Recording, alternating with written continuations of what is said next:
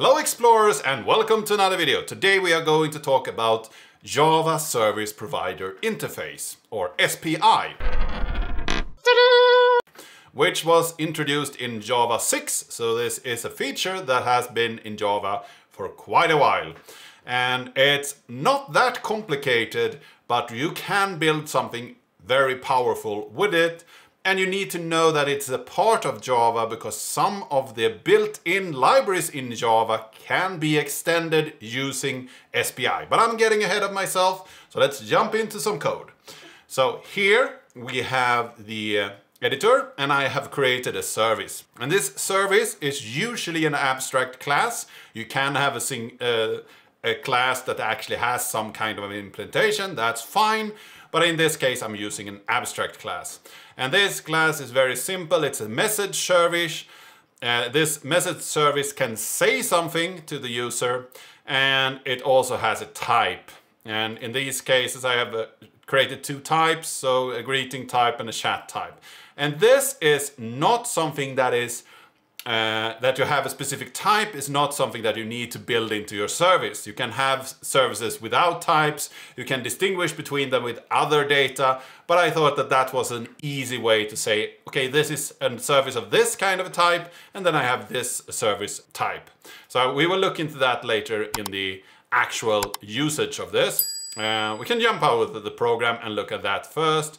So we have this use a service, and here I can take a service loader and say that I want to load a message service with a class, and then I will get a list of message services, so all the message services that could be loaded into the system, and then I will go over those and pick out the one that I want to use. In this case, I want to have one that has the greeting type, and then I will use the message or print out the message there. I will say the specific message of this greeting service.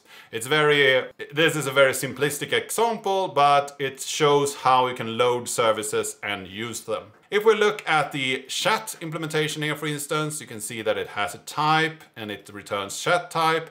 And then I have some message that I print out here. Did you hear about? So it's a chatty message. And I don't want to use this service because it has the wrong type.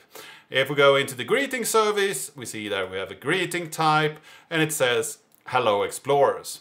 And now you might wonder, how can the system know that these two are connected? Will it look for the extended version of this? That seems a little bit strange, but it doesn't really do that. And I think I have misspelled this. I think this says the greeting service, not the greeting service. So let's change that up here.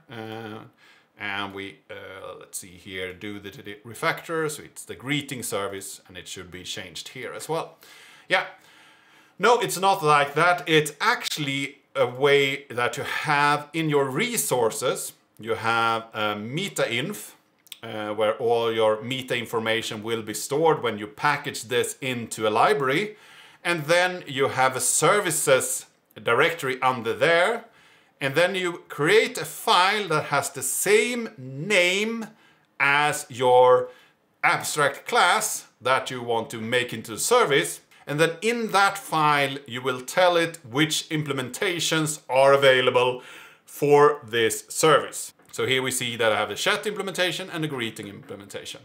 And if I run this program a little bit here, we will see that it says, hello explorers. So it's a very simple program. And if you do this in the same program or the same package, the same library, it doesn't really make sense. You could all use these classes as they are. But if you have packaged this into multiple different libraries and you integrate with other libraries, then you can have something very powerful here. So let's look at one of these examples.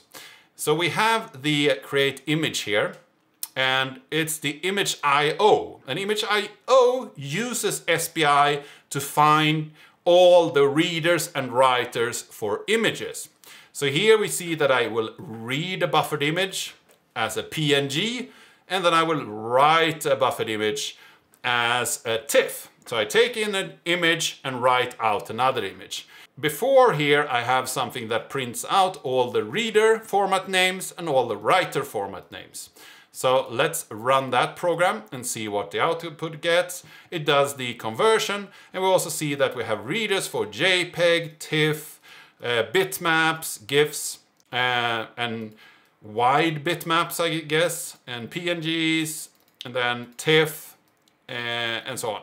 So it actually has multiple different formats that you can use as writers and readers. And here it uses the interface to find all of these, and these are packaged into your Java APK. And if you want, you can actually replace these or add more to them by adding to a specific interface.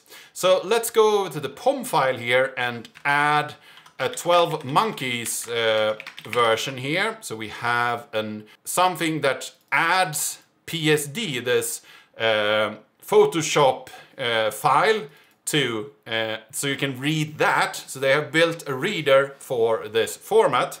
So if I run this and add it to it and I run my program again, we will see that the list of readers will have changed. So we actually have Photoshop here as well, the PSD file. So we can read those as well now. They haven't written any writers, but they have written readers.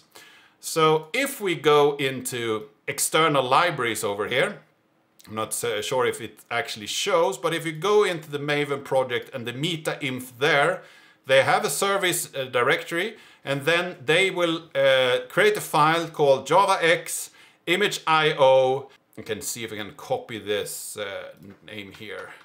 Now, so it's called javax image.io SPI image reader SPI. So that file name they have created, and within this file they have added this line here. So they have some plugins for PSD, that is a reader SPI, that implements that interface that we have up here of that abstract class for the image reader SPI. So that's a way that you can take your Java APK and extend it with more functionality or replace functionality. And these 12 monkeys have actually replaced the JPEG library and the GIF library and also the PNG library. So they have, for all the different image formats, they have created both readers and writers for most of them. So you can actually read a lot more different types and perhaps have better readers that perhaps create more compressed format or is faster to work with these kind of image files and so on. So that's a very cool way to extend Java or to extend your library with more functionality and create a plugin structure so your customers can write something that could extend your application if you want. So this was what I wanted to talk about today. I hope that you found this interesting. I hope that you learned something today. If you liked this video, give it a like, share it with your friends and colleagues. If you haven't subscribed yet, please do that. If you are using some SPI in your workday, leave a comment down below. If you didn't know that the image.io class used a SPI please leave a comment about that as well. If you have any other questions or suggestions, I read all comments. And I really hope to see you in the next video.